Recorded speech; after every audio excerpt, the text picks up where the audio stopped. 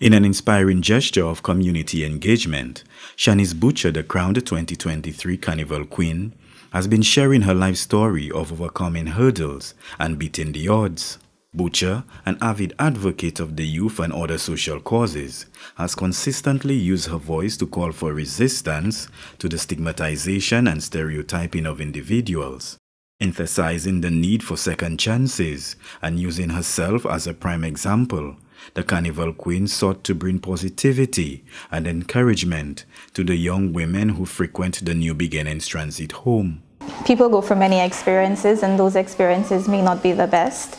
And coming from somebody who can resonate with the girls at the transit home who basically go through a lot in their life, I believe that second chances are something that is necessary. And considering the fact that I was able to get a second chance to tell my story and take back control of my life, I just wanted to come today and just allow them to see that their experiences in life should not define them and should not also limit them.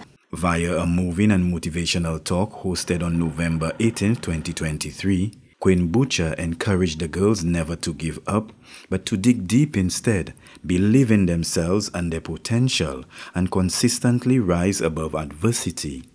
The impromptu time of the activity was attributed to the unexpected arrival on island of an esteemed colleague and distinguished St. Lucian expert in self-discovery, Dr. Jackie Evans Phillip. And it's always been a mission of mine to come back home and create a difference.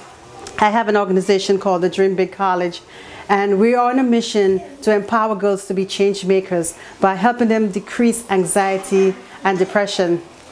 And so working today with those girls here was really a pleasure, really helping them discover their girl power gems, letting them know that inside of them that there are gems, and no matter what their circumstances are, no matter what they've been through, that there is greatness inside of them. Apart from the motivational talk, Queen Shanice Butcher has proposed a Christmas decorating event aimed at bringing festive cheer to the occupants of the New Beginnings Transit Home.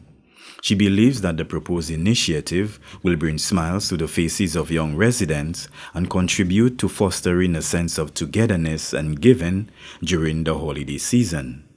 From the Ministry of Equity, Social Justice and Empowerment, Chevroy Marius.